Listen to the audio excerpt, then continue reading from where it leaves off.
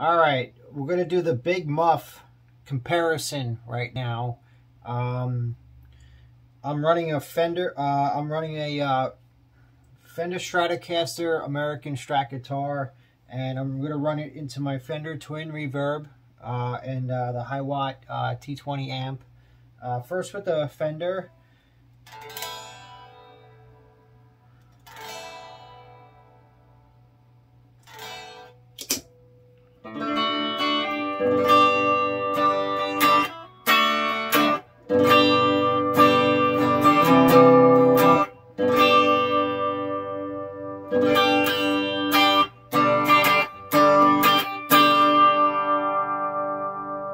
That's my clean tone with the Fender Twin. I'm going to turn on the high watt.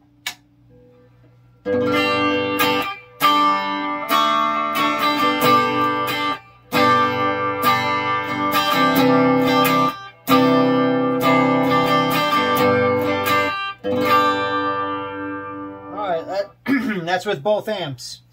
Okay, now we got the Sovtek. It's like the Civil War Big MUFF. I said Green Russian, but it's actually like a Civil War, I believe.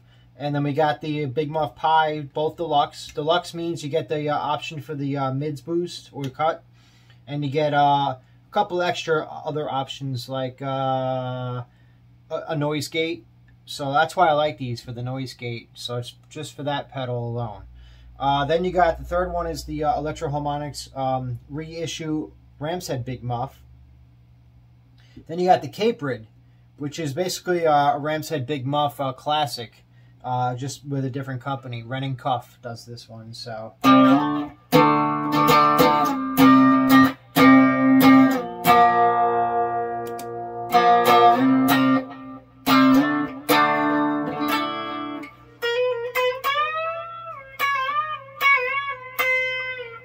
I'm also going to use on and off, I'll let you know, but I'm going to use the Dynacomp, the MXR Dynacomp. You could probably see me hit it, but here, this is Alright,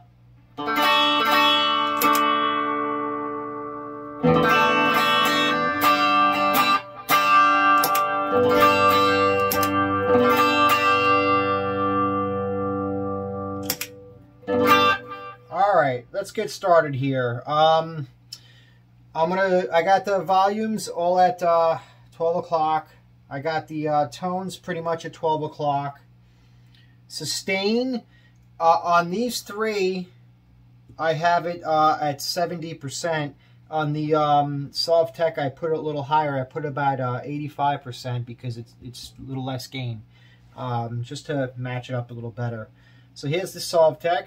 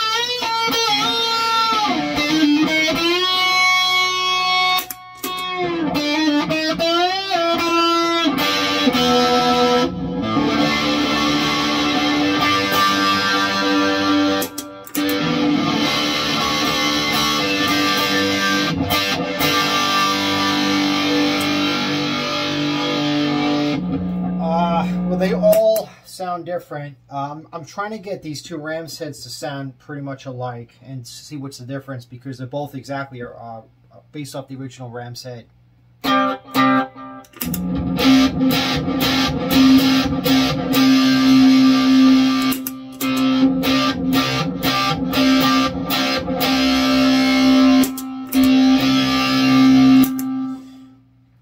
The caprid has a little more mid-range. I noticed that.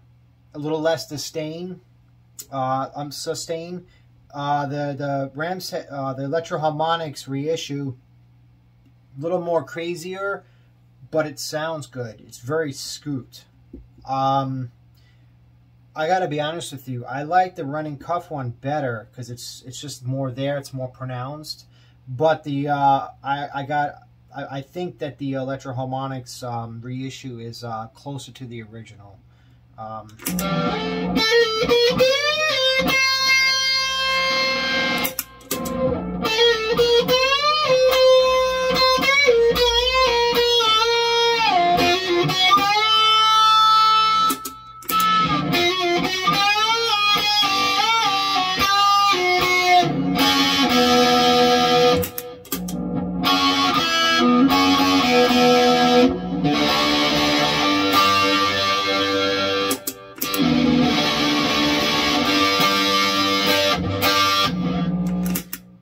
It's almost like, it feels like the technology in the caprid is like old school technology, and like more like the original on the inside of it, the guts, and the reissue little guy over here, Electro Harmonix, feels like it's more like newer components, but it sounds good, but it doesn't sound like analog. It sounds more like digital, I guess, in comparison.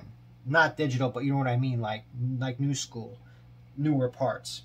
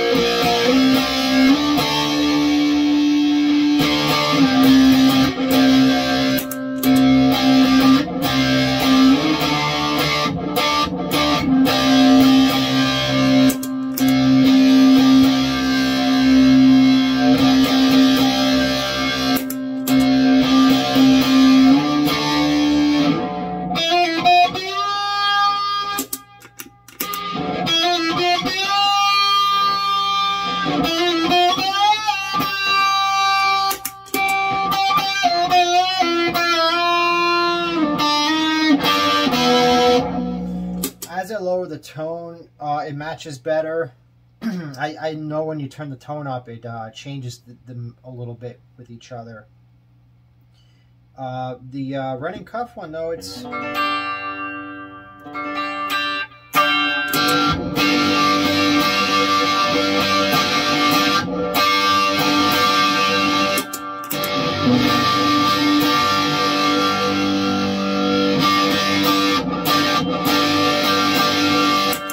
running cuff definitely has it in the mids. It just sounds richer.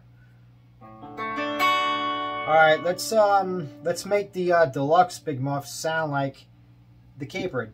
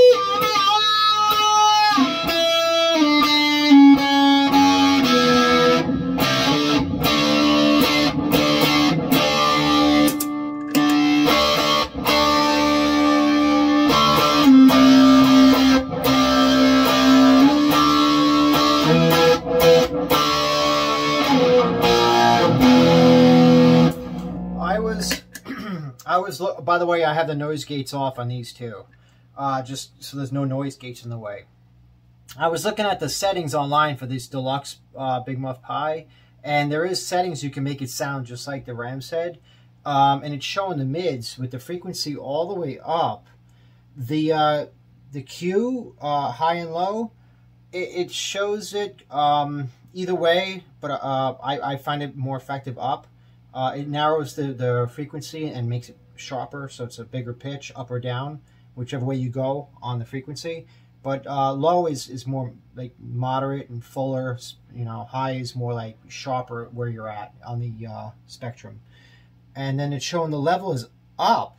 I believe it was up, like there, and that was down, and that was supposed to be the settings for the Ram's head.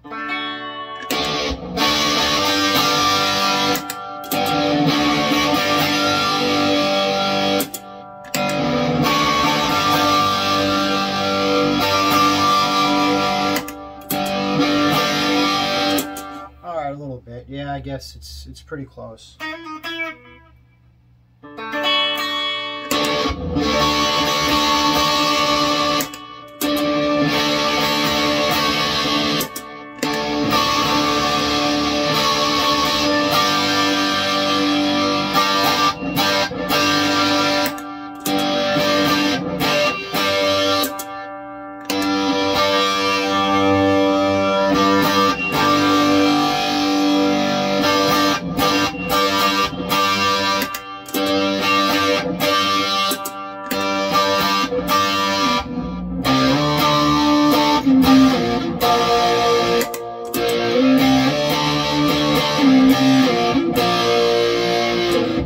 But if I do it by ear, it's totally different. See, watch. This is the settings they give you, and I'm online. I'm going to show you by ear what I get.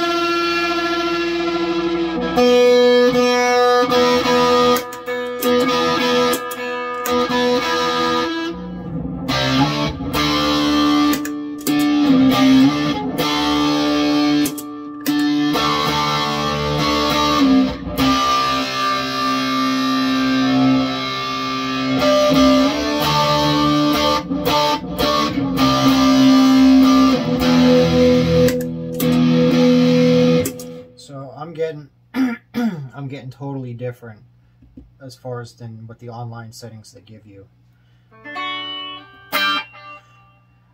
Although now that I got it locked in pretty close, I don't want to mess with it. So what I'm going to do is I'm going to leave that alone, go over to this guy and show you this guy, the Sovtek.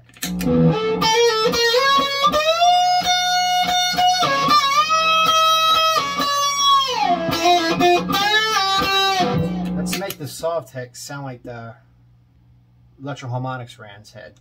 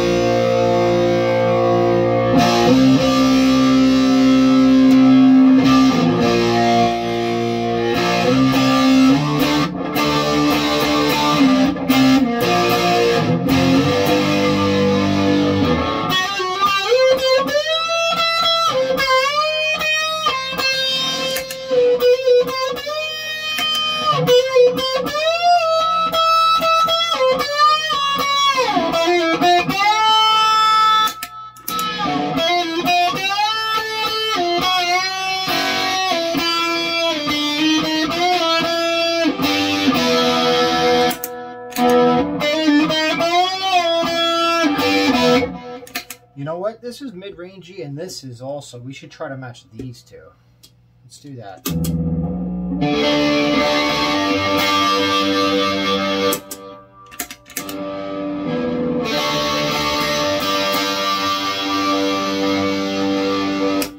You know something? I think this caprid is a clone from the Sovtek. It sounds more like the Sovtek than it does the ram's head with the pie. It says ram's head, but it's got mid-range in it.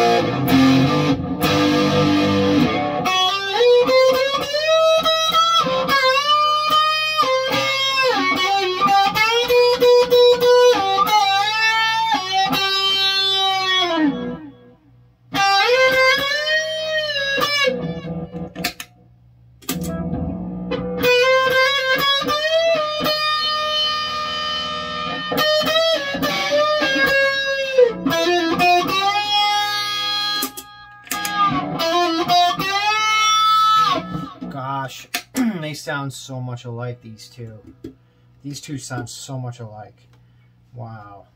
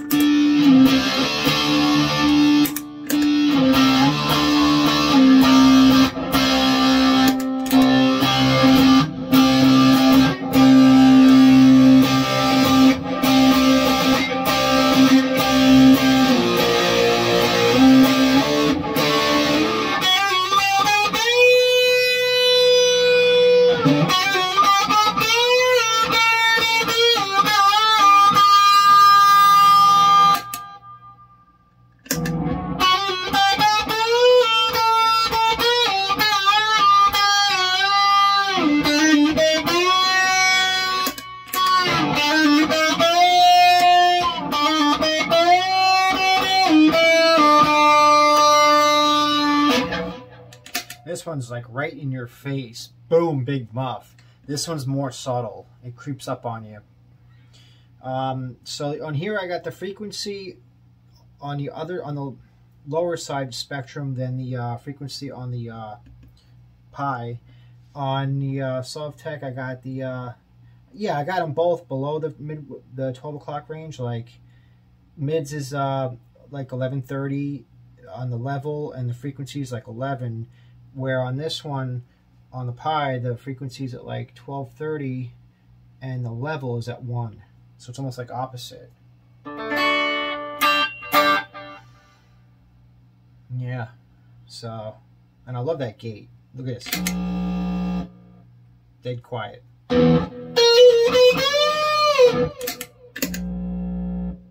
Dead quiet.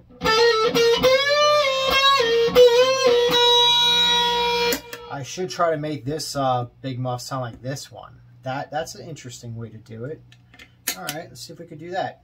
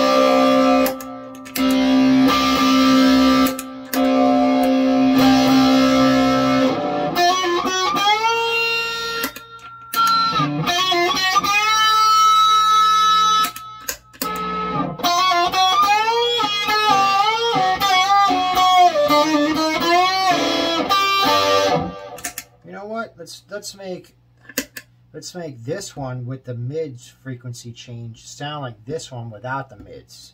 So the original Sovtek.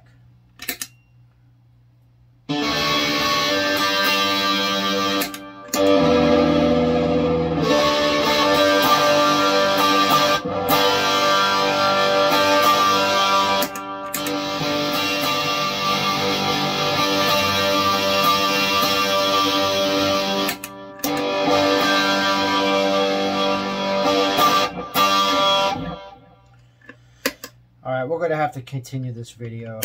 There's a lot going on with these pedals here. I don't want to bore you for more than half an hour, so we'll come back to these. But yeah, this is basically the Synapsis. Honestly, I like the way the caprid looks. I like the original look the most out of all of these. Honestly, I liked the Pi for the longest, the deluxe Pi, because of the gate and the mid-frequency change. I just liked it the way it sounded in my Fender twin reverb. And but now that I pulled out the Sovtek, I think I'm going to start playing around with this. I'm going to put this on my pedal board when I set it up after the Floyd pedal board back to my normal pedal board. And I'm going to give this one, I'm going to retire it for a little bit, give it a rest. And these guys as well. This little one, yeah, I mean, it's a little cute pedal and everything. It's perfect, throw it on the board and go. But I have a lot of space, so I really don't need it. I mean, if I had a pedal board or something on the run, I needed something that would do the job perfectly and cheap and small, boom. But I don't. So that these three are going to go away. This is going to go on the board. I'm gonna play with this for a while and get some fun sounds out of it. I didn't even use the Dynacomp, and I burned up a half an hour just trying to match things. I could be here all day matching stuff. Sometimes I pre-match before I start the video, so I don't do this, but I just figured let me just jump it right in and just start from scratch and play with it and get into the zone. So that's it. We'll come back with other videos.